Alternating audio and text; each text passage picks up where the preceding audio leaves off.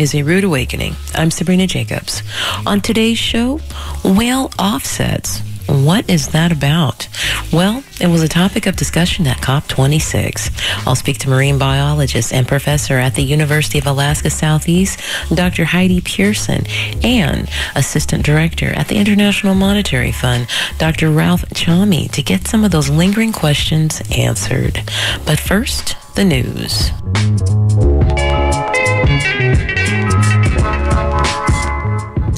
I'm Eileen Alfandary with KPFA News headlines. The House of Representatives erupted in cheers this morning as House Speaker Nancy Pelosi announced passage of the hard-fought Build Back Better legislation of social and climate programs. On this vote, the yeas are 220, the nays are 213. The Build Back Better bill is passed. All Democrats but one, Jared Golden of Maine, voted for the measure. Every Republican voted no. House Minority Leader Kevin McCarthy delayed passage last night when he launched an 8.5-hour speech against the measure, setting a new record for the length of a House speech. You know, when I look at this bill, it angers me. We are so better than this. You are spending so much money, never before. We spent less defeating Hitler, Mussolini, and Japan than you're spending tonight. We spent less, but it cost us lives. And you're celebrating it. McCarthy's lengthy speech pushed the final outcome to this morning, but couldn't change the vote. The 2,100-page bill's initiatives include bolstering child care assistance, creating free preschool, curbing seniors' prescription drug costs, and beefing up efforts to slow climate change. Pelosi closed debate on the $1.85 trillion bill early this morning, describing it as historic. That is historic, transformative, and larger than anything we have ever done before. We are building back better. If you are a parent, a senior, a child, a worker, if you are an American, this bill's for you. Passage in the House sends the legislation to an uncertain future in the Senate. Senate Majority Leader Chuck Schumer has promised to vote before Christmas. The Senate is stalled on moving forward on a final vote on the whopping $778 billion military policy bill.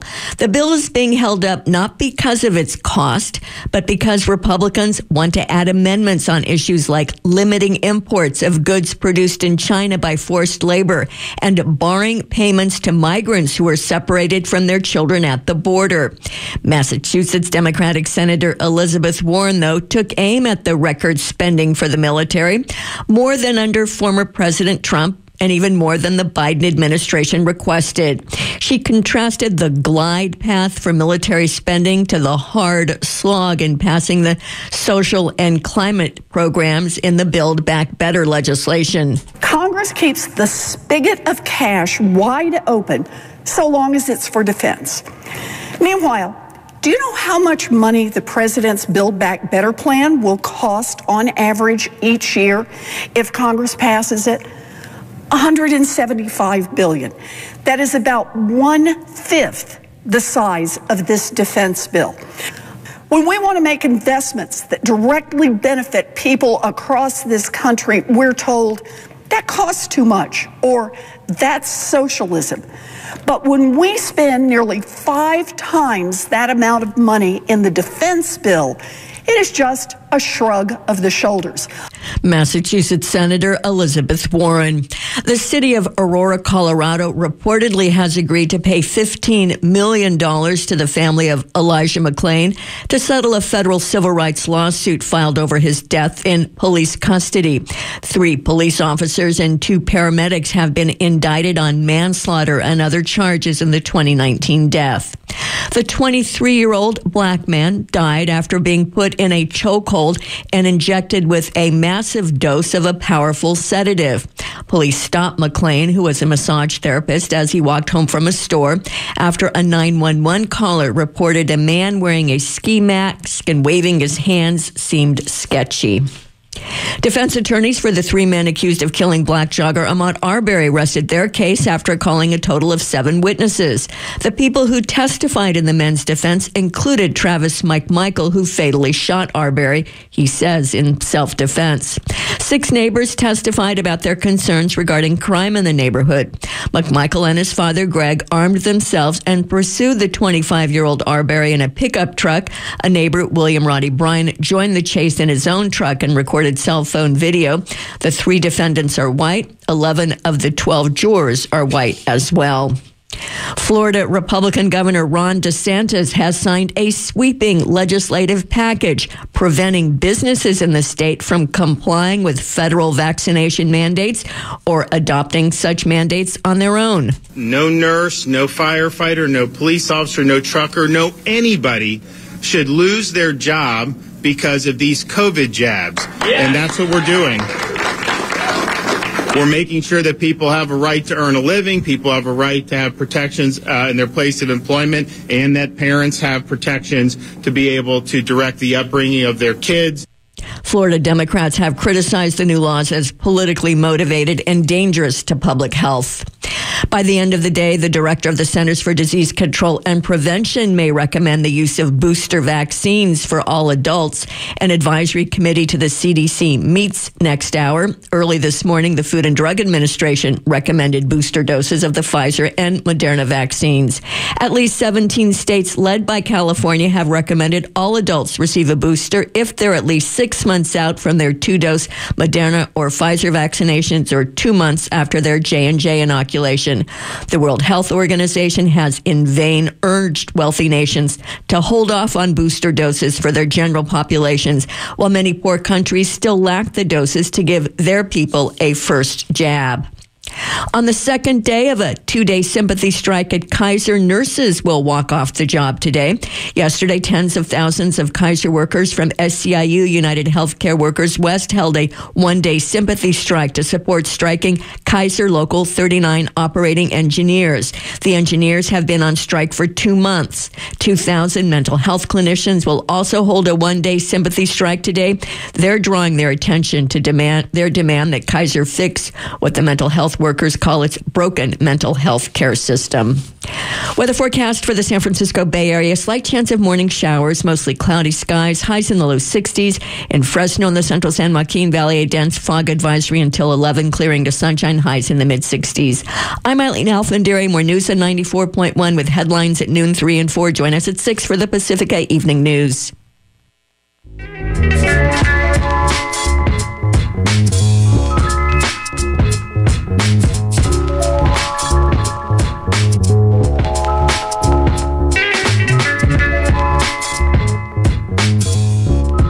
Welcome back. Welcome. This is A Rude Awakening. I'm Sabrina Jacobs. Whale offsets, blue carbon, the Conference of Parties 2021. What do they all have in common? Well, they were on the lips of discussion at this year's COP26, and the idea of blue carbon, or the use of marine organisms to sequester carbon, specifically whales, is beginning to come into focus.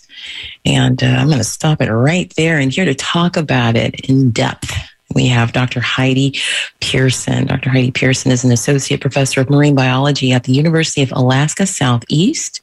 She studies the behavior and ecology of marine mammals and their role in maintaining healthy ecosystems. And she has specifically studied blue carbon, the concept of marine organisms sequestering carbon. Now, she has an amazing article in the periodical, theconversation.com, entitled Sea Creatures Store Carbon in the Ocean. Could protecting them help slow climate change? Now, that's from April 17th, 2019. So it's like, wait a minute, that's 2 years ago, 2.5 years ago. It's as if she wrote the article last week. So I want to welcome Dr. Heidi Pearson here to talk about the science side of this whole blue carbon movement. Dr. Pearson, thank you so much for being on A Rude Awakening. Thank you, Sabrina. I'm very happy to be here. All right. And she also co-wrote an article with Dr. Ralph Chami. Now, Dr. Ralph Chami is the assistant director for the Institute.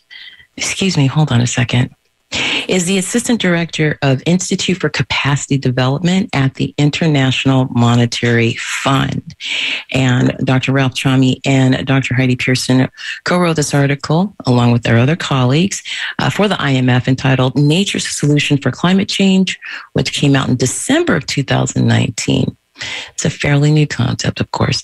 But this has been on the minds of scientists, and it's been on the mind of the folks over at the IMF. So we're going to talk to him after we talk to Dr. Heidi Pearson. Dr. Ralph Chami, want to welcome you to the show as well. Thank you. It's wonderful to be here.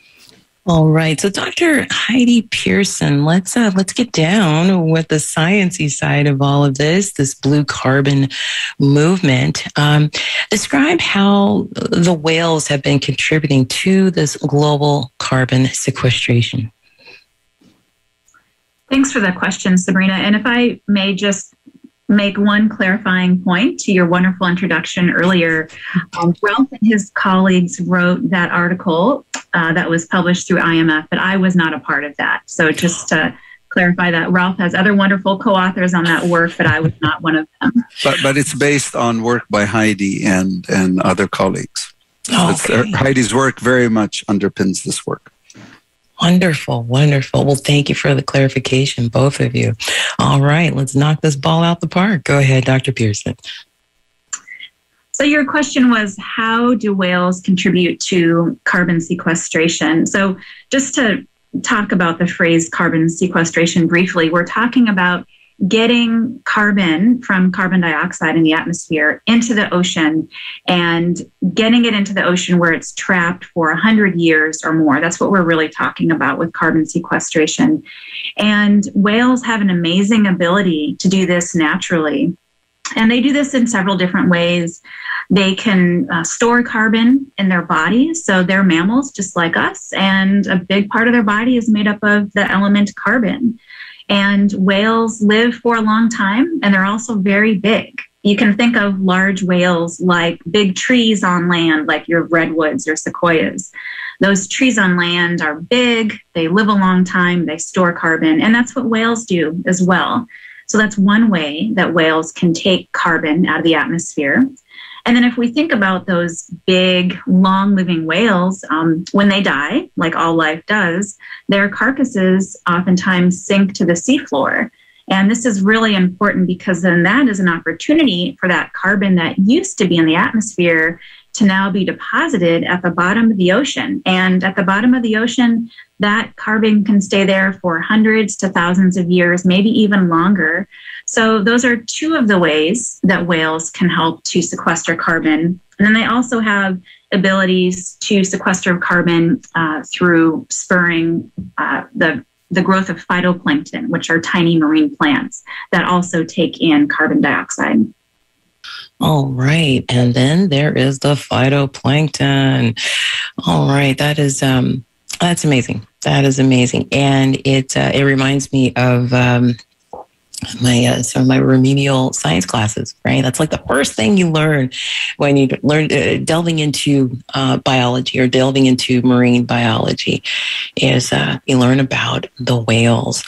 Let's talk a little bit more. Let's drill down a little bit more on this whole, the phytoplankton side of things. Because that is extremely important. What is their main connection to the whale population? So phytoplankton they're really important to the ocean and also to all life on Earth. So phytoplankton are tiny marine plants that photosynthesize, just like our plants on land. And so they are taking in carbon dioxide and making sugar, basically, and also releasing oxygen. And these phytoplankton, they need nutrients to grow. So just like you might add fertilizer to your garden, that fertilizer contains nutrients such as nitrogen. Well, nitrogen is also really important for phytoplankton.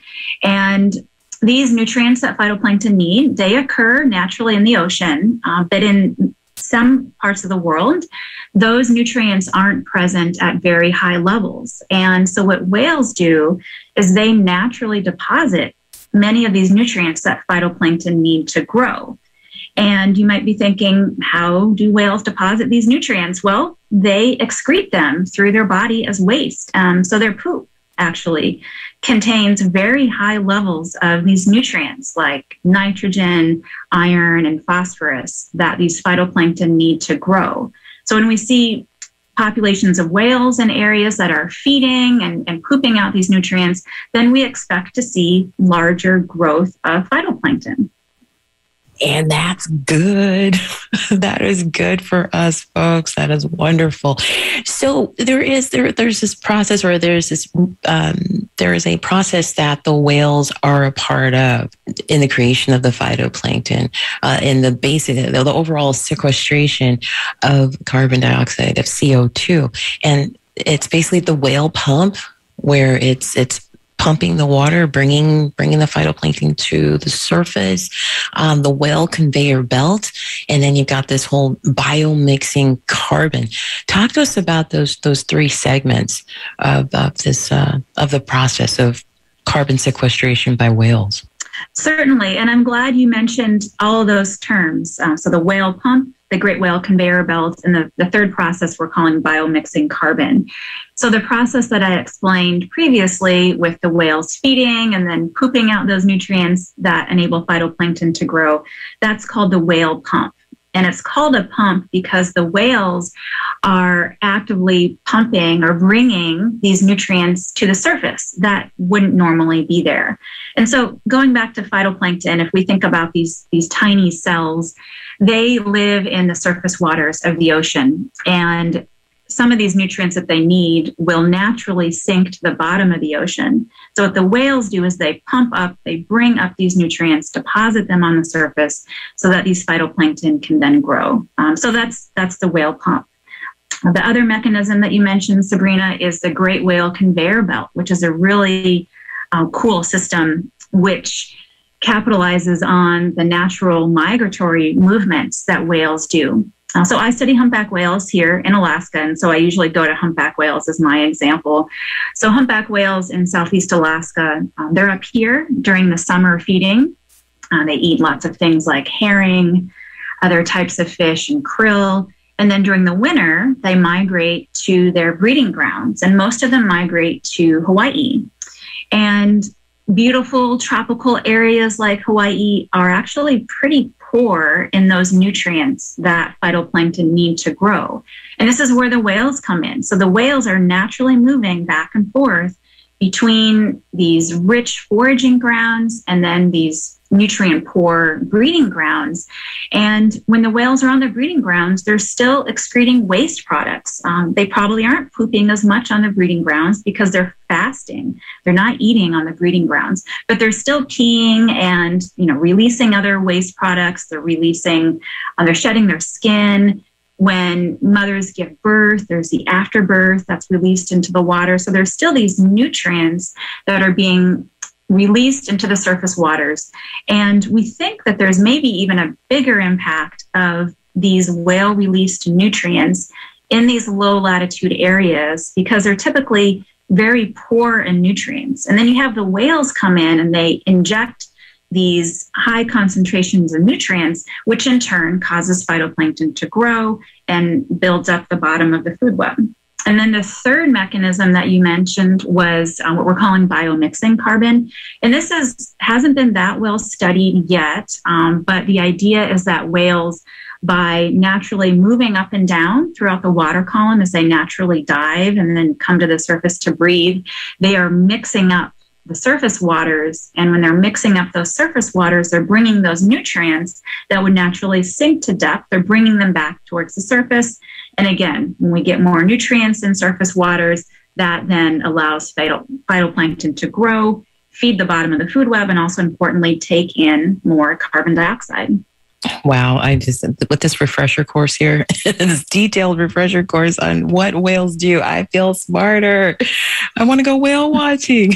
Folks, that is the voice of Dr. Heidi Pearson. She was just breaking it down to us, what whales do. And why they're so amazing, along with being beautiful. Dr. Heidi Pearson is an associate professor of marine biology at the University of Alaska Southeast. She studies the behavior and ecology of marine mammals and their role in maintaining healthy ecosystems.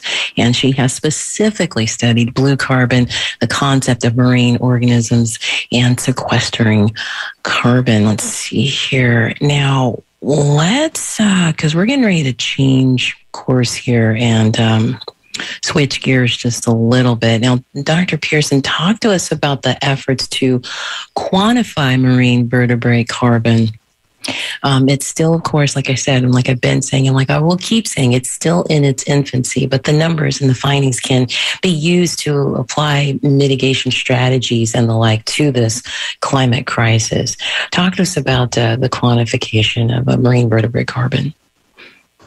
Absolutely. And I think you said it very well, Sabrina, that we are still getting more and more scientific information. Our understanding is in its infancy, but we're continuing to build upon the knowledge base that we do have. And there has only been a handful of studies that have actually quantified these natural things that whales do in terms of how much carbon they can sequester. And these studies have focused just on a handful of species of whales and also in just a handful of areas. So we have a lot more to do, but I think we know how to do it. We just need to have the resources to do more of these studies. But what we're finding in the studies that have quantified the amount of carbon that whales can sequester is that it can potentially be a lot. And a really interesting comparison, I think, is to consider what whales used to do before they were heavily exploited by commercial whaling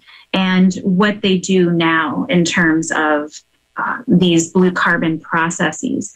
And we know that through heavy exploitation of most of the world's great whale populations, that we're seeing about a 95% or so decrease in the amount of carbon that is naturally sequestered by these populations. And it's hard to put a firm number on that yet because, as I said, we still just have a handful of studies that have really drilled down to these carbon numbers. But we do know that their impact was likely orders of magnitude higher in terms of sequestering carbon before large-scale commercial whaling. And so the conservation and policy implication then is that if we do have conservation measures in place to protect whales and rebuild their populations, maybe even approaching to what they were naturally before commercial whaling was at such a large scale, then we will likely see a much larger ability for these animals to naturally sequester carbon.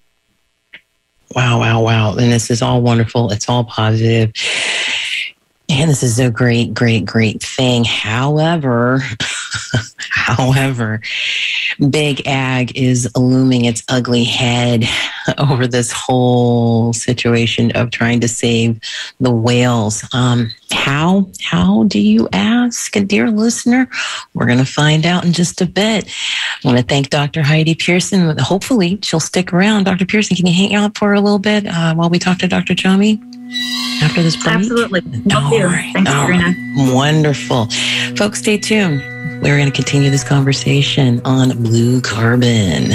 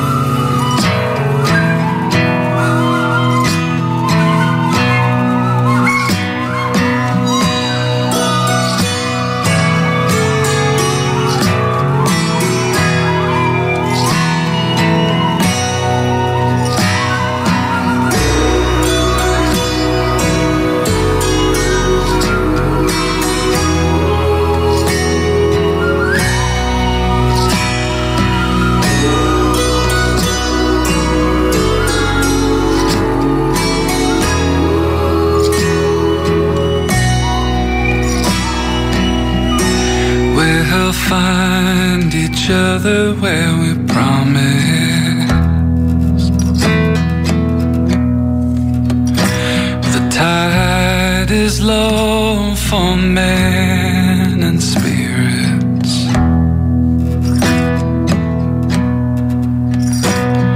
I put aside the yearning of my voice when I was young.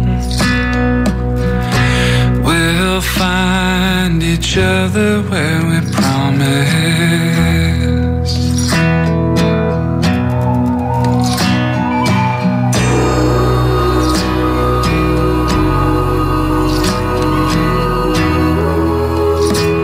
And we are back. We are back. This is A Rude Awakening. I'm Sabrina Jacobs. We're continuing the conversation on the whole blue wave, blue carbon movement. But we're going to switch it over. We're going to switch gears here and talk about the economics of it all. Of course, we just had the big old conference of parties, the one that's been happening year after year. This year it was in Glasgow, COP26. And all the leaders of the world were there, which includes, unfortunately or fortunately, depending on the side of the coin you're on, big ag, these multinational corporations that have been running roughshod on the so-called developing countries. And here to talk about the possible commodification of the whole blue carbon movement is Dr. Ralph Chami. And Dr. Ralph Chami is Assistant Director of the Institute for Capacity Development at the International Monetary Fund, or the IMF, as it's more popularly known as. And like I said, fairly new concept, the blue carbon movement. And it's been on the minds of scientists like Dr. Heidi Pearson, and also on the minds of the big money changers, Wall Street, Big Ag. I want to welcome Dr. Ralph Chami to A Rude Awakening. Thank you so much for being on the show. Thank you for inviting me. Yeah, this is a heavy conversation. So just to break it down, now there's the article that you wrote with your colleagues, the IMF article entitled Nature's Solution to Climate Change. Now, that came out in December of 2019. It was about 6-7 months after Dr. Heidi Pearson's article came out in theconversation.com. And it goes into the numbers. It goes into starting the commodification of what monies are or how much it's going to cost to try and save the whales, et cetera. And I want to quote, let's see here, the last part of it. If we agree to pay this cost of $13 per person per year to subsidize the whales' CO2 sequestration efforts, we agree to pay the cost. How should it be allocated across countries, individuals, and businesses? What I thought was really amazing and important about this article that you wrote with your colleagues, Dr. Chami, is the fact that you're asking these questions. You're asking these very, very important questions. So let's drill down right away. What is that $13 per year per person? Is that per person on the face of this earth? Let's go ahead and start there. Go ahead. Yes, it is. The issue that we're facing, if you allow me just to step back a little, the scientists such as Heidi and others knew for a long time, actually, if my reading is correct, since Andy Pershing's 2010 paper, in the case of the whales, their contribution in terms of the carbon on their body, and later work through Heidi and Joe Roman and others in terms of the fertilization of the phytoplankton. But so one could ask, well, the whales are contributing in terms of carbon sequestration in the fight against climate change. So one could start there. For me, as a financial economist, and for my if you like, my tribe, the financial world and policy circles, they don't understand the benefits that basically were in the science. Meaning, we understand very well when we say we need to protect the whales or we need to protect the mangrove, seagrass, salt marsh. First thing that occurs to you is, how much is this going to cost? That is well understood. What was not very well understood is what the scientists already knew, that the whales, in the case of the whales, but we could be talking about mangrove, seagrass, salt marshes, also help in terms of carbon sequestration, which is also valuable to us. that those benefits were in the realm of science. So the conversation was, the cost was in dollars to protect a whale or a mangroves or a salt marsh, but the benefit was residing in the language of scientists, apples and oranges. So what I was doing with my colleagues, and I happened on this by happening to be on a research vessel who were interested in blue whales in the Sea of Cortez, where I discovered this conversation was already taking place about what the blue whales or other great whales were doing in terms of carbon sequestration. So the question I had as a financial economist, can I value their contribution? Somebody is providing, in this case, the whales are providing service to society. Is this service valuable beyond their intrinsic value as a living creature? Are they doing something that they should be paid for? That's simple. I work for the IMF. They pay me a salary. I provide economic services. They pay me a salary at the end of the month or at the end of the year. Well, here's a whale that's providing a service to society. Is that service, in the case of carbon sequestration, is it valuable? And the answer is, of course it is. If you're talking about the COP26, I was there for the past 10 days or so. The Paris Accord is all about how do we grab carbon from the atmosphere, or how do we reduce our emissions, and how do we grab whatever the stock that already exists in the atmosphere. That, to me, as an economist, says there's an insatiable demand for carbon reduction and carbon sequestration. And we need to do this by 2030, by 2040 or 2050. So that's a date and time that is moving towards us at a very fast speed. So that's demand for carbon sequestration. Question is, what is the technology out there for grabbing carbon? Well, you have two options there. You have high tech, or you have what we like to think as earth tech or nature. High tech, we don't know anything about. We hear a lot, as Greta says, a lot of blah, blah, blah. We're going to do this. We're going to invent this machine, that machine. We don't even know if that machine, while grabbing carbon, if it were to grab carbon, won't do even more damage. But what's out there, and we know for sure, is the ocean. Ocean is 4/5 of the planet. People tend to forget that. And the scientists would tell you it's a carbon sink, grabs about 25% of all human-produced carbon dioxide. So the ocean is out there, and it already grabs carbon. So, and if you add to it land, if you like, you end up with about 37% according to the IPCC report.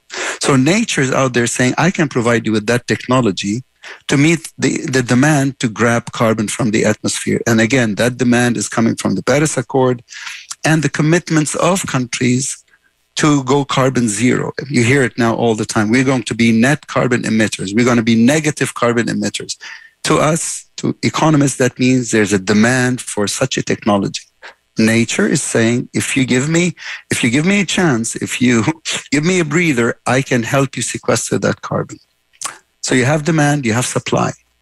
So what I did in the case of the whales, we said, well, how much is this carbon sequestration service of the whale worth to us? Okay, using whatever data was available, we estimated it to be a minimum actually of $2 million, because at the time I was doing it, 2018-19, the metric price of carbon was $24. If you were to Google it today on the European exchange trading system, it's $63. The price of tonnage of carbon dioxide keeps rising, and it will continue to rise into the hundreds, if not into the thousands. So the value, if you were to pay a whale, in theory, for its services, right? It goes to work by living its life. It grabs carbon. How much would you have to pay it, or pay those that look after the whale, for the services that it's providing humanity? And the answer is a minimum of $2 million. By the way, as Heidi knows very well, the whales not only help sequester carbon, they do a lot of other things that are very important. But we just focused in the case of the great whales on carbon sequestration, impact on fish stocks, and whale tourism. Mm-hmm. Okay. So with that cost-benefit analysis, I was just looking on online earlier today, and those exchange-traded funds, or ETFs, they're down today. They're down today. Yes. But they're going up. I mean, if you look at the month trend, they're doing pretty well. As of October, I think, I forget which one it is, starts with a K or something like that. They just started publicly trading as of October, right before COP started. Now that COP is over, those stocks are down. What does that say about the possible early investment in carbon sequestration? Well, if you look at carbon ETS, which is the European trading system for carbon, there's that price is continuously rising. In fact, the Bank of England study was saying the price will be in the hundreds. In fact, economists that are working on this will tell you the price ought to be much higher. Why? Because it is the price that we would need to charge companies and polluters to change their behavior, such that we don't exceed the 1.5 degrees. Mm-hmm. But the price is so high that it's politically not necessarily feasible, because when the price is that high, that means industries are going to be screaming bloody murder, because they're going to be saying, how are we going to pay that cost? If we try to absorb that cost, we're going to go out of business, blah, blah, blah, all this stuff. But what it's really saying is we need to go beyond the price system if we are going to fight the climate change. Okay. And here, in the case of the value of the whale in terms of carbon sequestration of 2 million, was basically to say that nature that's alive and well is far more valuable to us than a dead whale. We already have a price, by the way, for a whale. People always ask me that. I say there's already a price, and the price is zero. Proof, if today a ship were to hit a whale today, secure it on the bow, and sail into the port of Los Angeles, let's say the most magnificent, the greatest of them all is the blue whale, we'll pay no price. There's no penalty. So the price that society has associated to the life of a blue whale currently is zero. What I'm saying is, when we look at their service to humanity, service that we care about, especially our own existence, because we need to grab carbon to survive, the whales should be paid a minimum of $2 million. Okay? And we can do the same with elephants. We can do the same thing with mangroves, seagrass, salt marshes. The ocean is a huge carbon sink, but it has been absent from the discussion for the most part in terms of fighting climate change. It started to come in when the Chileans had the presidency of the COP25 back in Madrid 2 years ago, when they brought the idea forward that the ocean is not only a victim of climate change, but the ocean could hold the key to helping us reduce climate change risk. At this COP26, there was much more discussion about the role of the ocean in everything that resides in the ocean, including the whales and non-cetaceans. Okay, so with that cost-benefit analysis, it sounds like it's becoming a thing. It is a thing. It's on the market. Yep. It's being publicly traded, ETFs and what have you. So there is a future in it as far as big ag is concerned, as far as investors are concerned. So what does that, or I know you're an economist, Dr. Ralph Chami, and if you can answer this question, great. If you can't, Dr. Heidi Pearson, please go ahead and weigh in. What is that going to look like for the whales, though? Are we talking about there's going to be like Franken whale farms created to ensure that these investors see some type of return? You know what I'm saying? I mean, it's like, you got Joe Blow down the street who's got his, his portfolio, and, he's got his, his Greenpeace buddy who's like, you should invest in this. And he's like, all right, cool. Yeah, I'm going to do that. And he, puts in a couple grand or whatever. And he's going to want that. He's going to want to see some type of return on that couple of grand that he's investing. Yep. And in fact, sorry, go ahead. Go ahead. They will see the return, but how will the return accrue? This paradigm accrues from actually allowing the whale to live their life as nature deemed them to. It's not about tying a whale to a rock and saying, I have a living whale, pay me money. No, not at all.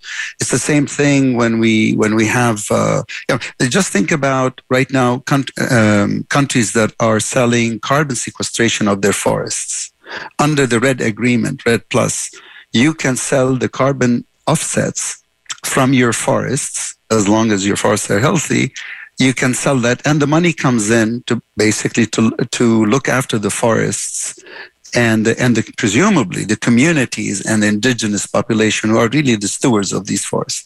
There are experiments of this all over the world now. Even in California, there are additionality forests that I believe Microsoft paid for. Of course, all of them went up in flames when the fires came. So the ocean yet doesn't burn. So the way we would do it in the case of the whales is that the whales, you're not selling the whales. You're basically paying the whales for their service. But their service can only accrue if the whales are free. These are great whales. You can't put them in you shouldn't put any creature, by the way, in an aquarium. It's against my principles anyway. They were meant to live freely as nature wanted them to. So basically what you're really doing is saying, well, these whales are responsible for X amount of carbon dioxide. That carbon dioxide being sequestered is sold. Sold to whom? Sold to companies that have made commitments to offset their carbon footprint. So let's say, for the sake of, as an example, let's say Microsoft commits to offsetting its carbon footprint, let's say 100 tons a year. That would be the service of, in this case, 2 whales or 3 great whales. The Microsoft deposits the money in the case of the country where these whales spend most of their time, or into a global fund. That fund, and what Microsoft gets in return, it gets to say, I offset my carbon footprint, and I'm also helping to save the whales.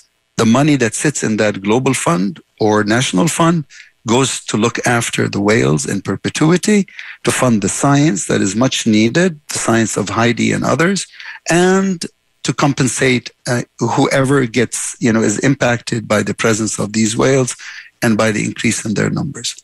Now, as to how to increase the numbers of whales, my answer is very simple. Leave them alone.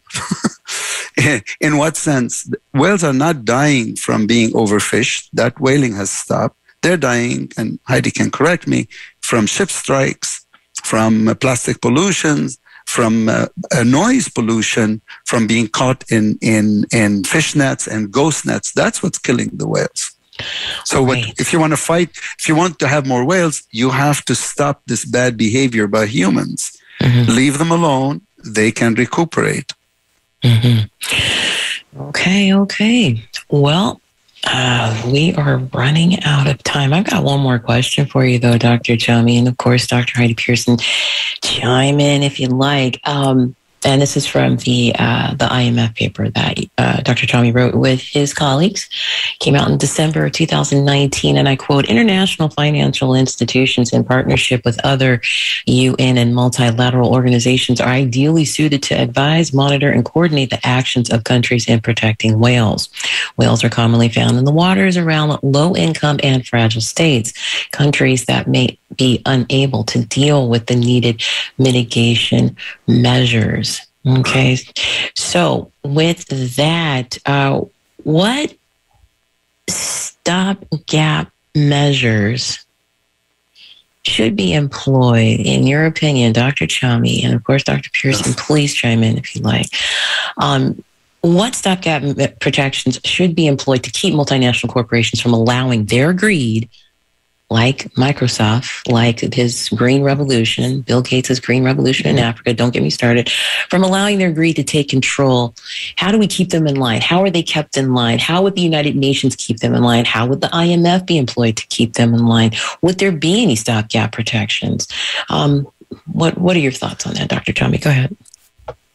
In terms of when we wrote that article, what we had in mind is to make sure that the countries, basically, let's just go back quickly to what is the concept here. The concept is that nature that is alive and thriving is far more valuable to us than a dead nature. Meaning, if you leave things in the ocean, they're far more valuable to us, not only morally, ethically, but also monetarily. So, once we have that concept in mind, a regenerative view of nature is what we're pushing for versus the current system, which is an extractive view of nature. We only value things when we kill them, chop them down, take them out of the ocean, or pump things out of the ground. We're saying just the opposite. If you leave things in the ocean, on land, you are likely to generate even more income than before. Why now? Because the science is telling us new things such as Heidi's work and others' work that is revealing incredible things about nature, a living nature. Now, to your question, what we worry about is that low-income countries, fragile states, may be lulled into selling those natural assets. What we're saying to them is keep the natural assets with you. Sell only the services. You have, for example, if you have forests in your country, you don't want to sell the forest. You want to sell the carbon service of your forest. If you have elephants, we discovered that elephants capture carbon in the forest. You're selling the carbon of the elephants, not the elephants themselves. Same thing if the whales, in this case, the whales we look at them as a national public good because, as Heidi pointed out, in the case of the humpbacks, they migrate. So what you really need is a global fund that sells the carbon on behalf of these whales. The money comes in to look after the whales in perpetuity and thereby look after the stewards of nature in perpetuity. This is the second principle, which means the local population and indigenous population in perpetuity. That's incredibly important. Once you start to bring markets, be it offsetters, individual offsetters, companies themselves, or you bring in the capital markets, is that money has to come in a way to ensure two things: that the assets, in this case nature, is looked after in perpetuity, and the people that live in the local communities, the indigenous population, are looked after in perpetuity. Right. But there are so many... Hi, Dr. Heidi Pearson, go ahead. You got something to say? You go ahead and say it. Go ahead. Mm-hmm. Thanks, Sabrina. Yeah, and just to follow off on some of the latter parts of this discussion here, I think it's certainly good and appropriate to incentivize whale conservation, but it's important to remember that we're actually talking about increasing whale populations beyond what they are now. So there are incentives to protect whales in terms of having more sustainable fishing gear or marine protected areas, reducing noise pollution, having slower speeds through shipping zones, reducing pollution, which of course causes climate change, which is also affecting whales directly. So we need to incentivize their conservation through putting additional protective measures in place that will help these whale populations to increase. And we know that whales are really big, they live a long time, and they also have a very slow lifestyle. They have a slow reproductive rate, so they're not going to increase in population overnight. I mean, these have to be long-term conservation measures in place to get these whale populations increasing. And then the final thing I wanted to say that I always try to bring up is that it's really important to protect and conserve whales, and we think they have these amazing carbon benefits, but also it shouldn't be in place of doing other things that we know directly reduce CO2 levels. So all these things that we can do to directly reduce greenhouse gas emissions should be done alongside of these more innovative nature-based solutions to let nature also serve as a carbon sink. Ah, yes, the lovely carbon sink. Gosh. Nature is there, Sabrina. Nature is there. It's saying, why don't you allow me to help you in the fight against climate change? Mm-hmm. It is the only home you'll ever know. Carl Sagan used to say it's the only home we've ever known. It's the only home we'll ever know, despite all the rockets that we shoot off from the planet. Mm-hmm. At least in a foreseeable future, this is our only home, and we have to treat it as such. Well, Dr. Chami and Dr. Pearson, you both fill me with hope, and you both are in your respective positions, and we're all better for it. And let's keep this going. Let's keep this positivity going, because there are those entities out there that are only looking at the bottom line. And it's unfortunate. And you know, as we move forward, we need to all keep in mind that those are the bad guys. And what we're trying to do is for the good. It's for the good of the planet. And they need to understand them. It's about changing their hearts and their minds, assuming that they have a heart. They definitely have a mind. But anyway, we're going to go ahead and close it out. You guys, this was a great conversation. Miss Heidi Pearson, thanks for breaking it down, Professor. Appreciate you being on the show. Thank you so much. And Dr. Ralph Chami, breaking it down with the dollars and cents and the numbers and percentages that always confuse me. Folks, thank you so much for being on A Rude Awakening. Truly appreciate you taking the time, both of you. Thank you. Thank you so much. Sabrina, good to see you, or good to hear you, Heidi, again. You too, Ralph. Interesting conversation. And the first of many, of course, because, you know, if past is prologue, then poorer nations will have to fight hard to keep from bearing the brunt of the carbon offset costs, especially since the bulk of emissions were and are created by the richer Western nations. And that is where the conversation is being directed at this point. And it's like the Wild West all over again. And we're going to close out the show with an Al Jazeera clip from November 2nd of this year, where climate activist and executive director for Greenpeace Southeast Asia, Yeb Sanyo, breaks it down. Let me just share with you a tweet from Yeb. If you're at COP26, beware of the carbon offsetting lies being peddled there. COP26 basics. Why refuse to collude with the polluters in the carbon offsetting lie? What are the lies, Yeb? There's tons of lies, and one of the most important things is that it is being heralded as a magic wand. It is not a magic wand. It is definitely not gonna solve the climate, and it is being oversold as the solution to climate change by saying that, you know, we need market forces to solve the climate crisis. Well, it's the market forces that has brought us into this crisis in the first place. And offsetting, I agree with Kara, and I'm happy that she mentioned the entire. At the core of this problem is how human rights are being violated. And one of those lies is that the Global South is going to benefit from all of these offsetting projects. Well, offsetting has a long and well-documented history of problems, not just in terms of how they deliver genuine benefit for the climate, but a long history of negative impacts for land rights, social justice, for marginalized communities, and also for biodiversity in many countries.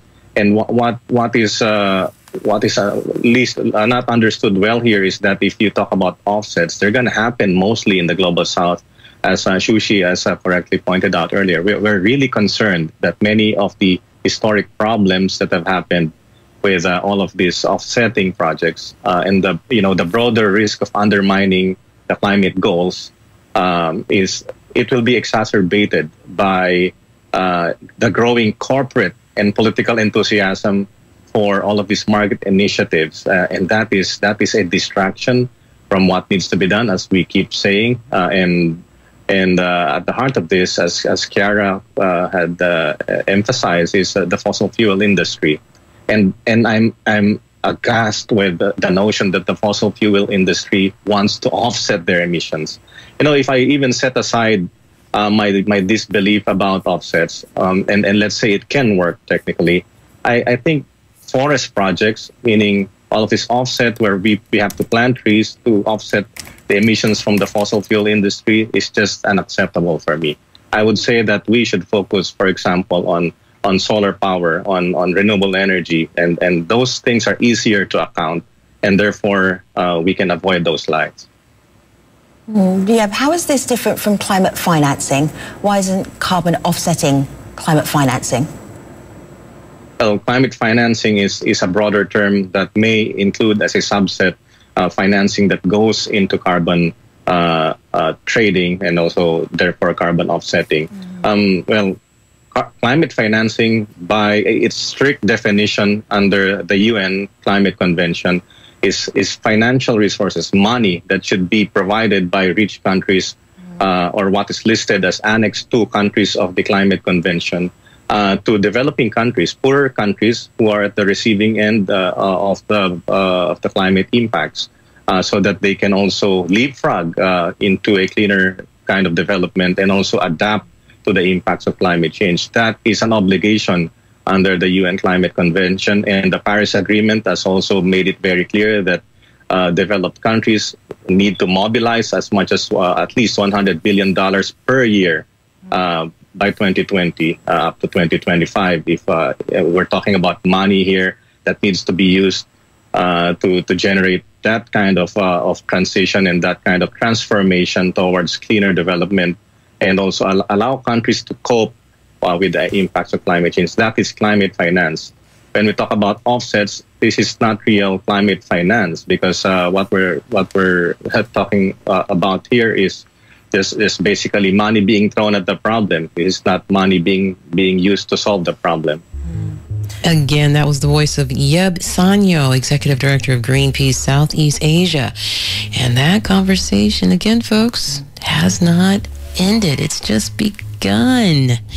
And that does it for another edition of A Rude Awakening. I'm Sabrina Jacobs. Big thank you to my guests, Dr. Heidi Pearson and Dr. Ralph Chami, for taking the time.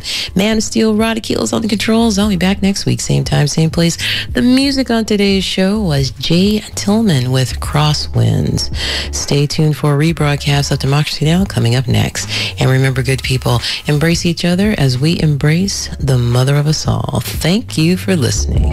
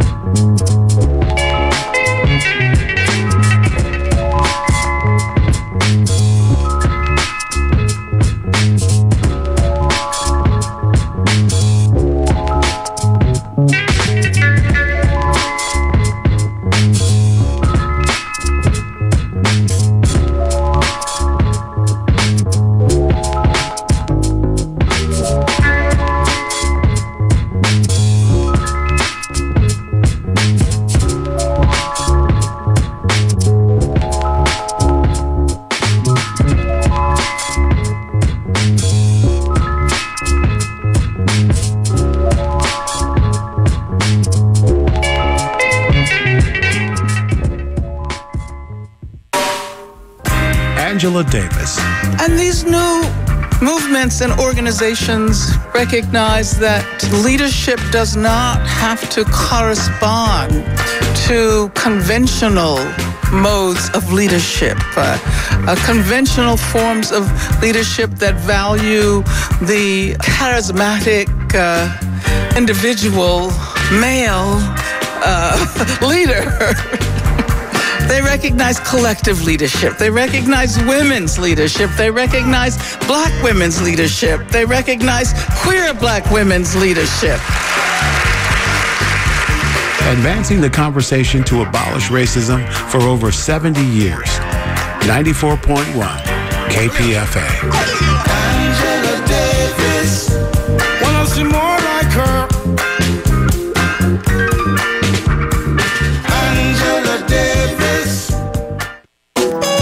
The 50th annual KPFA Holiday Benefit Craft Fair is coming up at the end of November.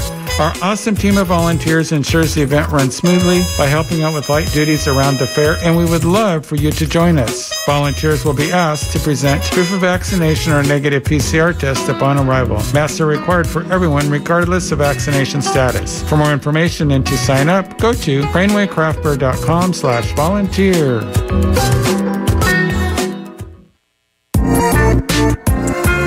You're listening listening to 94.1 KPFA and 89.3 KPFB in Berkeley, 88.1 KFCF in Fresno, 97.5 K248BR in Santa Cruz, 94.3 K232FZ in Monterey, and online worldwide at kpfa.org.